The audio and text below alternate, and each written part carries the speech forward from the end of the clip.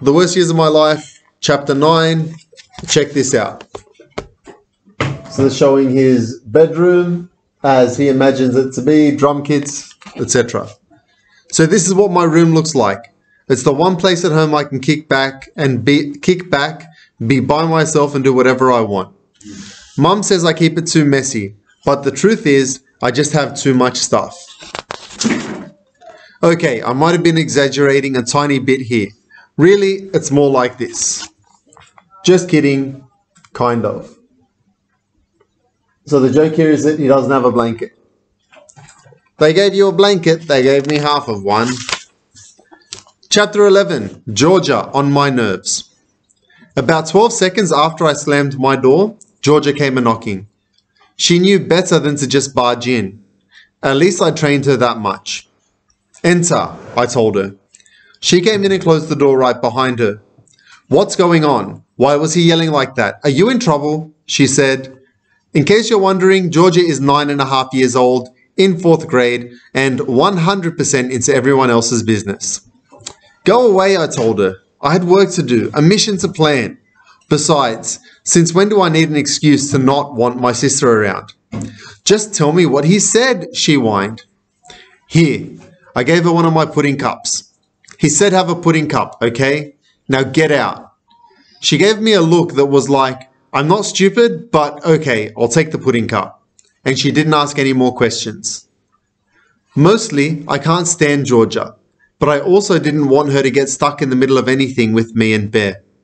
She was still the kid in the family after all. Rafe? What? I said. Thanks for the pudding cup. You're welcome. Now close the door. From the other side, I said and turned my back on her like I expected nothing short of obedience. A few seconds later, I heard her leave. Finally, some peace and quiet.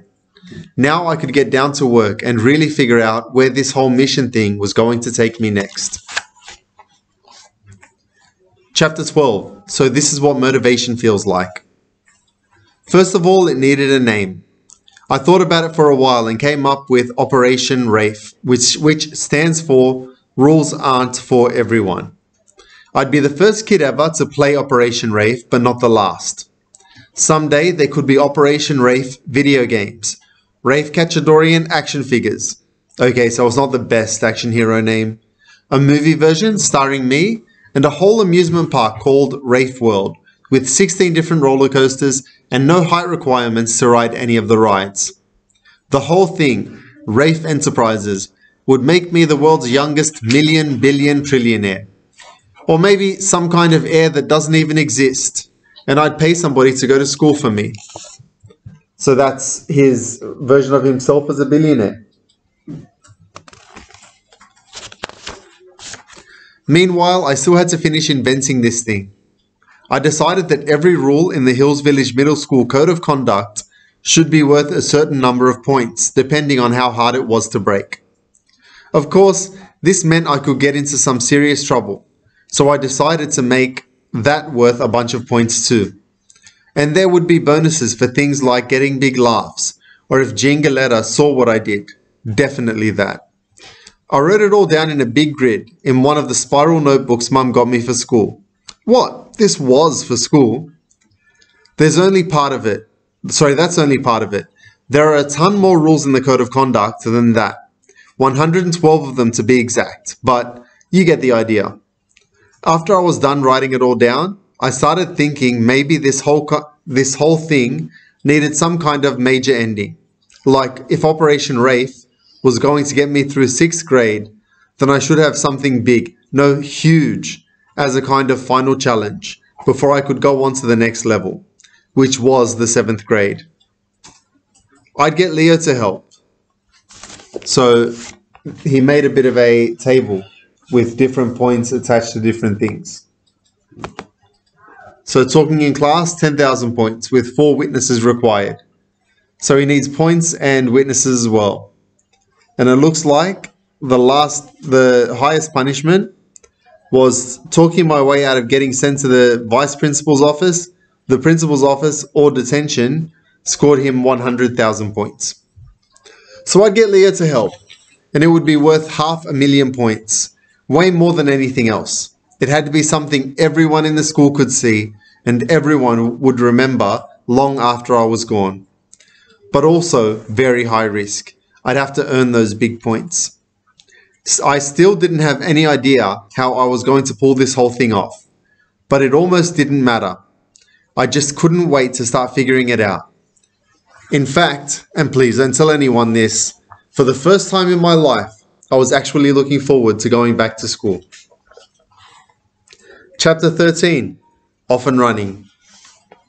The next morning, Mum set 2 plates of scrambled eggs in front of me and Georgia, and then sat down to watch us eat. She loves to watch us eat, which I totally don't get. I mean, she works at a diner. She watches people eat all day long. "You were both asleep when I got home last night," she said. "I'm dying to hear about the first day of school. Tell me everything." I wanted to say, define everything, but that would have been like putting up a neon sign that read, "I have something to hide." The thing is, I don't like to lie to Mum. I mean, I'll do it if I have to, but she has enough to deal with. So instead, I shoved a piece of toast and a bunch of scrambled egg into my mouth and started chewing as slowly as I could. That meant Georgia went first. Lucky for me, she talks a lot. I mean, a lot. If Mum hadn't cut her off, I might have gotten all the way out the door without ever saying a word. "How about you, Rafe?" she asked when Georgia finally took a breath. "What do you think of middle school so far?" "Well," I said, "it's not as bad as I thought it was going to be." Like Leo says, not telling the whole truth isn't the same as lying. Mum's eyes got all wide, like I just sprouted a second head or something. "Who are you? And what have you done with my son Rafe?" she asked, joking around. "I'm not saying I love it."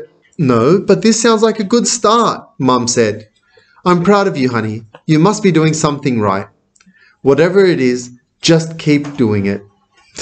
"Oh, I will," I told her just before I shoved some more scrambled eggs into my big, fat, not quite lying mouth. Chapter 14, Rules Were Made for Breaking. The next few days were just okay. I couldn't top my fire drill from Monday, so I didn't even try. I just stuck to some of the beginner level stuff to keep things moving along. On Tuesday, I chewed gum in homeroom, and Mr. Rourke made me spit it out. 5,000 points. On Wednesday, I ran down the hall past the office until Mr. Dwight told me to put the brakes on there, mister. 10,000 points. On Thursday, I took a Snickers out in the library, and Mrs. Frurock, who's about 180 years old, told me to put it away. 5,000 points. I even took a bite before I did, but she didn't notice. No points. By Friday, I could tell something was missing. Just breaking the rules by itself wasn't going to cut it. I needed something more. I needed a boost in my game. I needed, wait for it, Leoizing. He caught up with me in my locker just before 8th period English. And of course, he knew right away what I should do. Leo always does. "You're just coasting," he said. "If you're going to play this game, then you need to really play it. So I'm going to change things up." "You?" I said. "Since when do you make decisions?" "Since I came up with half the idea for this whole thing," he told me. "Here's the deal. It's 2:26. That means 49 minutes left in the day. That's how long I'm going to give you to earn another 30,000 points. 30,000? I said. That was more than I'd made in the last 3 days combined. "Yep, otherwise you lose a life," he said. Hang on a second. Leo was going kind of fast. Even for Leo. "I have lives?" "Sure," he said, like it was obvious. 3 of them to be exact. "And what happens if..." I didn't want to say it. "What happens if I lose all 3 lives?" "Then you're a big loser. You don't get to finish the game, and the rest of the year will be about as much fun as a case of never-ending diarrhea," he told me. "Oh, that's all, huh?" Leo shrugged. "Gotta keep it interesting." That's one thing about Leo. He definitely knows how to keep things interesting. I mean, it's not like just because he says something I have to do it. But what would you rather do? Play this game by yourself or with your best friend? Yeah, I thought so. Okay, game on, I told him. I looked up at the clock, just as the 8th period bell started to ring. That's 48 minutes and counting, Leo said. Better get busy. Chapter 15. Right and Wrong. Right spelled W-R-I-T-E. I got to Ms. Donatello's English class with 47.5 minutes left in the day. The clock was ticking on my life. One of them, at least. After attendance, Donatello told us that we were going to read parts of Romeo and Juliet aloud in class. It was written by Mr. William Shakespeare, who I believe is famous for writing the most boring plays in the history of the universe. But this is a little advanced, Donatello told us, but I think you kids are up to it. Obviously, she didn't know the first thing about me. Alison Prouty, who raises her hands for everything, helped give out the scripts, while Donatello told us what parts we each had. When she got to me, she said, "Rafe, I think you'd make a fine Paris." And everyone in the room started laughing at me. Paris? Why do I have to read a girl's part? Paris is a boy, Donatello told me. He's one of Lord Capulet's best men. Yeah, well, he probably still wears tights, I said, but Donatello ignored me. Listen to the language as we read through. Notice how every line has 10 syllables. Notice the subtle rhyming. That's not easy to do. Nobody wrote like Shakespeare. Nobody. And I thought, idea in progress. Please stand by. Let's begin, Donatello said. Act 1, Scene 1. It turned out that this Paris guy, he really was a guy, didn't come in until page 12. That was good. It gave me time to work on my idea.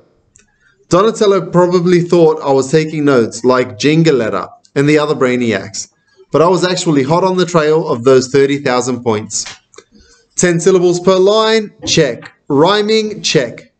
By the time we got to my part, there were only a couple of minutes left in class, but I was ready. Act 1, Scene 2, Donatello read, Lord Capulet and Paris enter. Jason Rice was Lord Capulet, and he had the first line. It went something like, "But Montague is bound as well as I," and blah blah blah. "For men so old as we to keep the peace," and blah blah blah. I told you it was boring. Now it was my turn. I put my paper over the script and looked down like I was reading from the right place. Then loud and clear I read, "Excuse me, sir, there's dog poop on your shoe." "Rafe!" Donatello shouted, but not as loudly as everyone was laughing. So I kept going. "Your wife is ugly and your daughter too. I think this play is stupid, so guess what? I'm out of here and you can kiss my..." That's as far as I got before Donatello the Dragon Lady ripped the page right out of my hand. There's Donatello ripping the page out of his hand. I knew I was in trouble, but I'll tell you this much. It was totally worth it. Everybody besides Donatello was still laughing, including Jingaletta. Yes. And the thing was, nobody was laughing at me anymore. Now they were laughing with me. That's the difference between night and day, or wet and dry.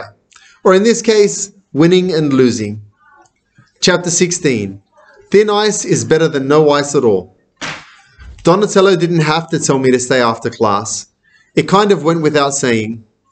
Once everyone was going, she gave me a real talking to. "What was that about, Rafe?" she asked. "Nothing," I told her. "It wasn't nothing. First of all, let me say that I noticed you kept Mr. Shakespeare's meter and rhyme in what you wrote."